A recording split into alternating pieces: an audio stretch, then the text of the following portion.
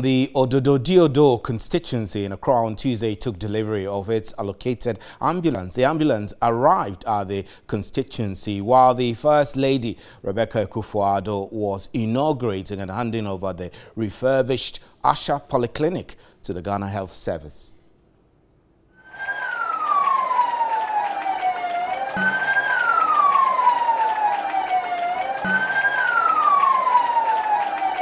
The occasion was also used to outdoor the Ododo constituency's newly allocated ambulance under the One Constituency, One Ambulance program, one of the first to receive the facility.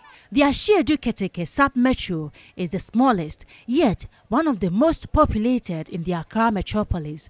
Although it is situated in an urban area, it is deprived in many aspects. The Ussher Town Clinic, as it was formerly called, was built between 1963 and 1964. It has undergone significant transformation from a town clinic into a now refurbished polyclinic. The facility has served a population of over 145,000. The First Lady advised the personnel of the hospital to ensure longevity of the newly installed medical equipment. It is important to ensure these facilities are always in an excellent shape. We should not see the kind of deterioration we saw with the old facilities. Community members and stakeholders should also see these facilities as theirs and ensure that they are kept in the best possible conditions at all times. Ussher Polyclinic now has everything a modern-day facility requires for an efficient healthcare delivery.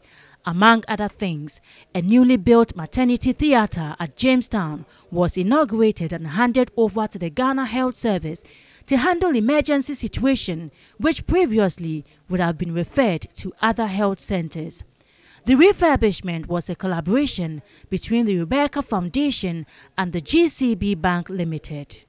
The people of Asiedu-Keteke and its environs have heaved a sigh of relief following the inauguration and handing over of the Ussher Polyclinic to Ghana Health Service.